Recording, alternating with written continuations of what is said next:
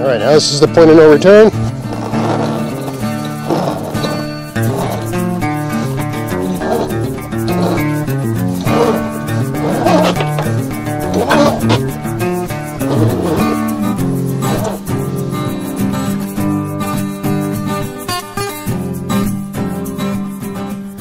Hey, it's Greg here with Outdoors on the Cheap, and today I'm going to show you how to stuff a Honda Ruckus in the back of a Honda Pilot SUV. Now, I mean, I'm just doing the SUV in general here, so just to give you a sense of dimensions here, my total height in terms of the hole is 3 feet. This is 3 feet wide by about 49 inches, let's say 48 to be safe, so it's 4 feet by 3 feet. If you're in metric, just do the conversion, just Google it. And I guess very briefly I'll answer the question, why am I doing this? Why am I not using a trailer or have some sort of bike rack at the back, which are both options? This is cheaper. This is Outdoors on the Cheap. This is cheaper. Also, this SUV, which I bought used for $4,000, had a whole bunch of welding done on the frame in the back, and you can attach a trailer hitch to it. You can't legally attach a trailer hitch to it. So my option is to sell this and replace it with something that'll take a hitch or be a little bit creative.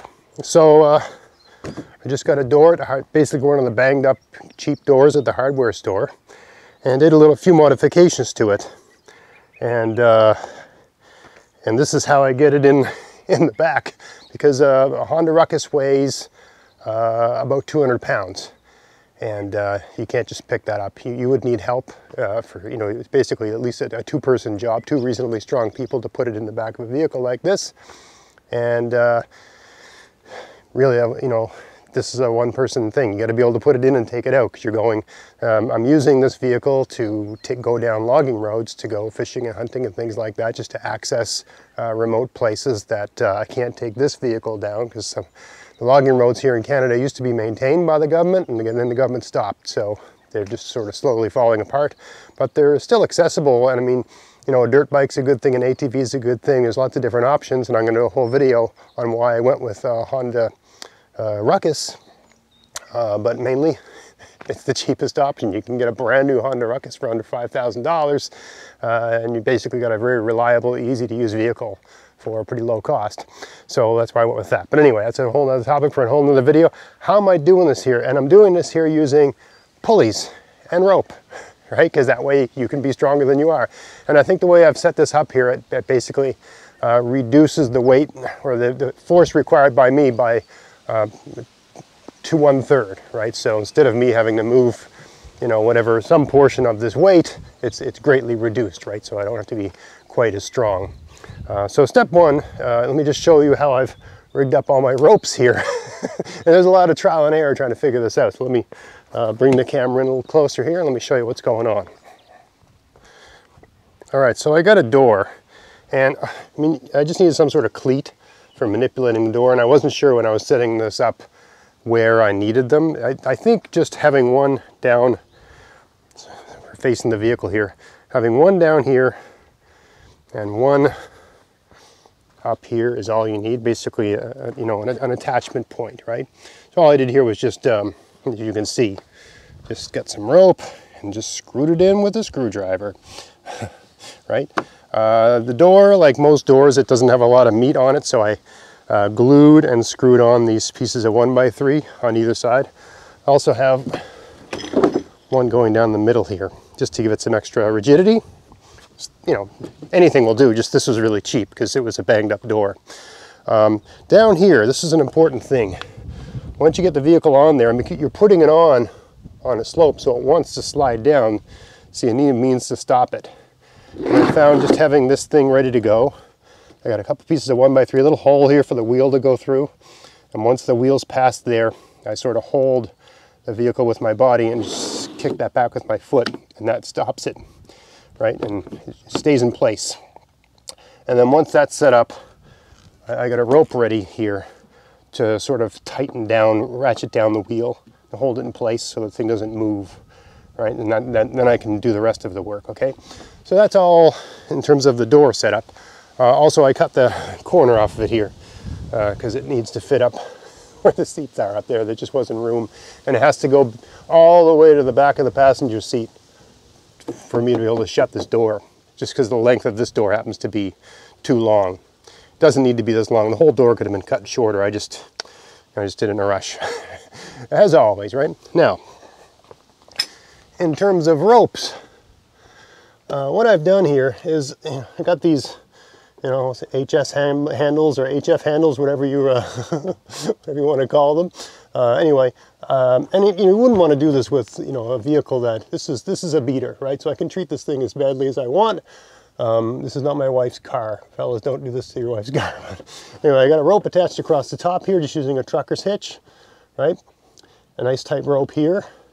And this, when I run the ropes that attach to the bike from the front of the vehicle to the bike, they slide over the top of these. So when I'm pulling, the tension goes upwards, right? Because I'm trying to slide something up, right? So I need the rope to be kind of angled up. It just helps, not essential, but the more up the rope is, the easier this all is, right? So I've got one there, and over here I got another one. So anyway, I'll show you this as we go along, but the idea is I got some pulleys here, right?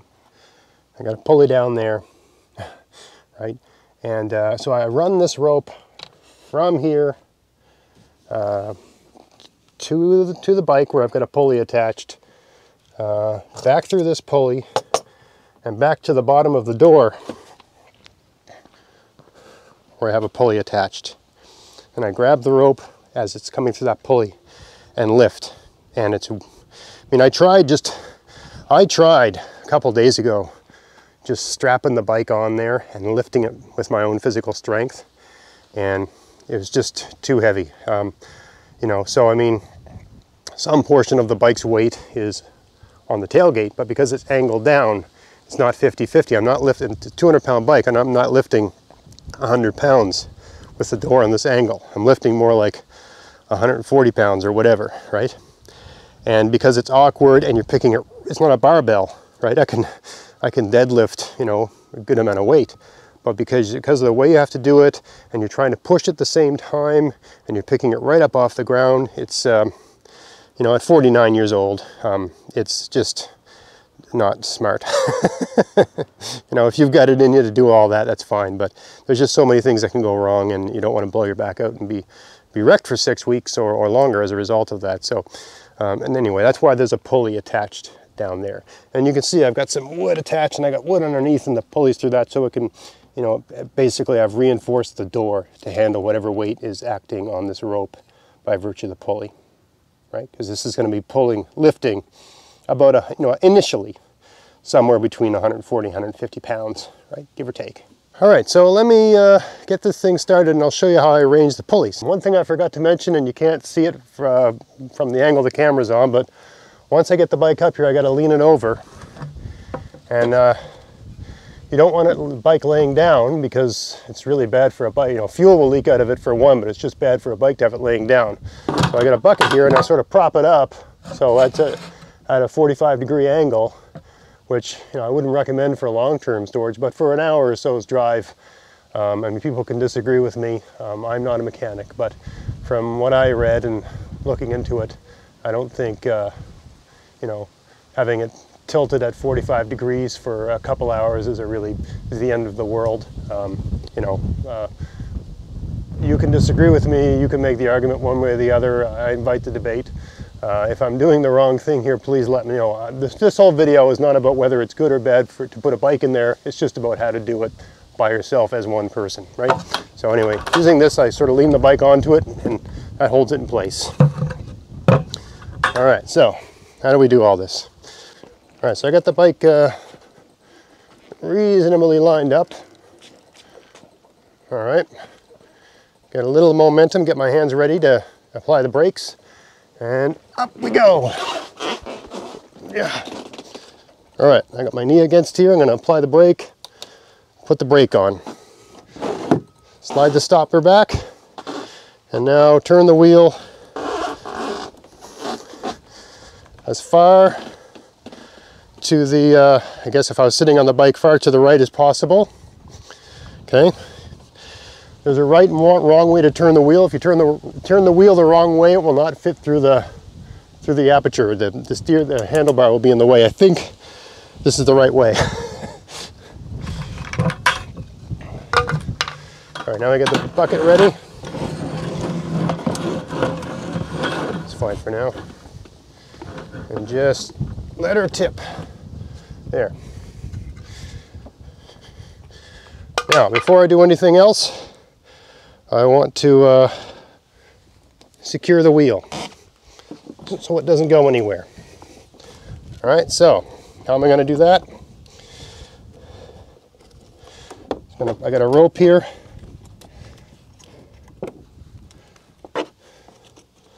I put it through here.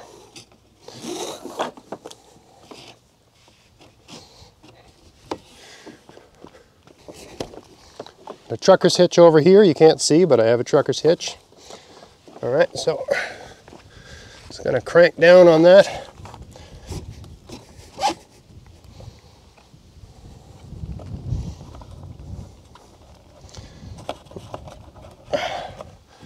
All right, that'll keep that under control.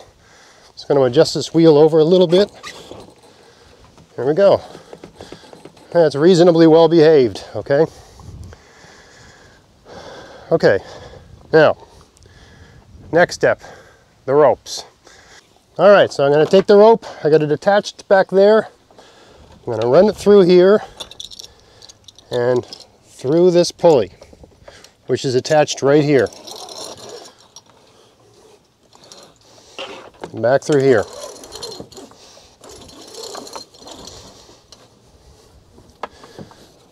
All right.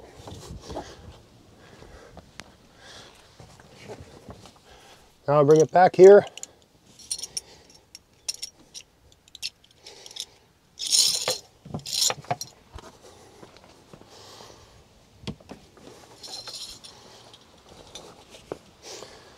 Okay, so now I got it through there.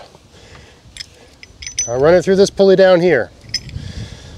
Okay, so now I've got 3 times, basically a force factor of 3. I don't know what the technical term is in physics, but now I'm able to, instead of having to lift like 150 pounds, it's more like 50 pounds, right, that sort of thing. And the more I pull, I'm lifting up here, but while I'm lifting up, it's being pulled this way as well, right? So let's see how this works. And you're sort of using your legs to guide the door as you go here.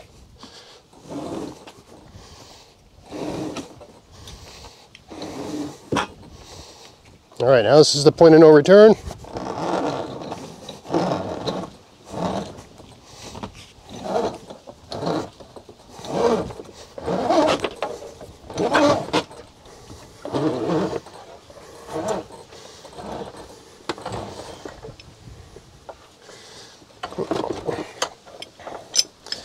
All right, we're basically in now. The rest of it just push, because you can just sort of, you know, put your hip into it and push it like this, right? But I got to show you one other thing. You remember earlier that I spoke to having the wheel turned the right way or the wrong way, okay? And if it's turned the wrong way, it won't fit through the hole. So this is the wrong way. You can see the handle is just too high and I can't get it through, okay? It's counterintuitive, but if I turn it the other way, it'll slip through. So let me show you that. All right, so I shouldn't roll down now because I'm in the vehicle, right? Or I got it in there. Famous last words, I guess, but. Okay, I can release this, you know, keeping myself handy so I can be in control of the situation as much as that's possible. I'll leave the rope there. Okay. So now all I'm gonna do is turn the wheel as much as I can. Bring it down tight to here. Okay.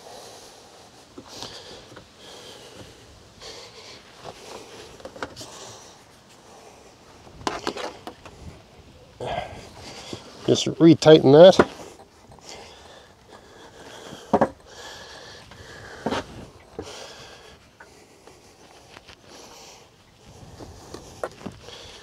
I don't like the way that looks. Put it through here.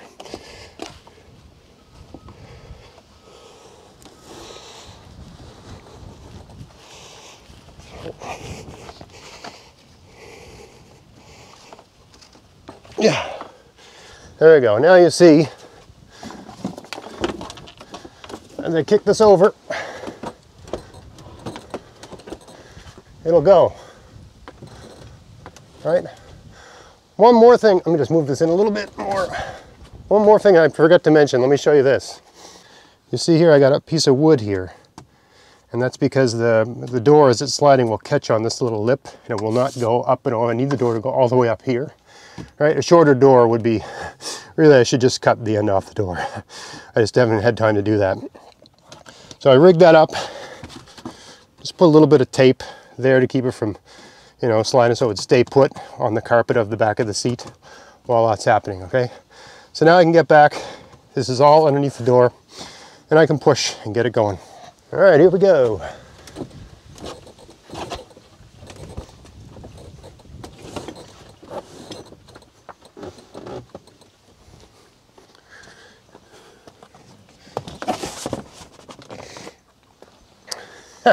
Despite my best efforts, it's still riding up. That's okay.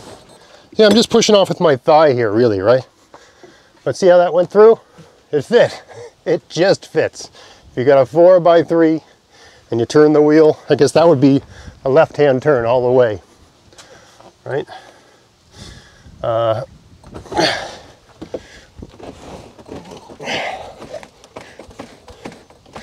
Yeah, that's enough to shut the door. Okay, let me show you one more thing. Just out of concern that I can't do this with two hands, but basically what I do is I use a number of sticks, okay? And I get that bike up as high as I can get it till it's jammed right against the roof, basically, so that it's as close to 45 degrees or better tilted. Okay, you can see from that side, I just put a piece of wood between the bucket and the frame, and then I'll add like wedges and things like that just to get the bike up tilted as high as I can get it, right? And I've noticed, so if you lay the bike flat, gasoline drips out of it, and God knows what else happens in terms of the carburetor and stuff like that. But if you do it like this, it seems to be okay. I've done some reading about people that, you know, were stuck having to store it, you know, and shipping at a 45-degree angle. They say the bike was okay. I don't know. I am not a mechanic. I'm sure a bike mechanic would think this is the worst thing in the world, and it may or may not be, but it will work after doing this to it. I don't know how that affects the long-term longevity of the bike, but it's way better than laying it flat on the side. That's for damn sure.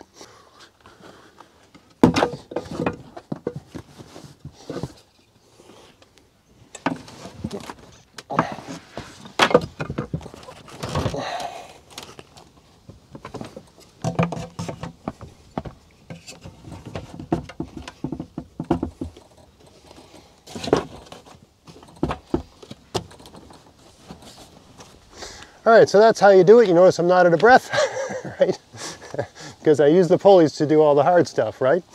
That's how you get it in a vehicle if you want to, and you're in the situation where that makes sense to you. How you get a Honda Ruckus or any other small bike with similar dimensions into the back of an SUV, if that's the solution that'll work for you. When you want to get the thing out, this pulley is about almost 2 feet from the door. All I do is pull. I just pull on it, and just have it resting against my thigh as I'm pulling it out. And you got everything working for you because you're going downhill on the way back out. Again, check to see that your bike's secured. Make sure the brake, you know, is still on. All that sort of stuff, right? Make sure everything's okay. Get behind the bike so in case something goes weird, it doesn't run off, right? But then just start pulling, right? And you know, as it gets lower, just hold this thing higher so you're not bent over so much, and it comes down pretty easily, almost, you know, like an automatic door, right? Because you've got gravity working for you in that case. So it's the other way, getting it up, because you're working against gravity. That's the tricky part. Anyway, Honda Ruckus in the back of a SUV. If it's got 4 feet wide by 3 feet high, totally doable. Don't know if it's good for the bike or bad for the bike, but that's how you get it in there. Hope you found that interesting. If you did, please like, share, subscribe. And until next time, enjoy the outdoors on the cheap. Thanks for watching.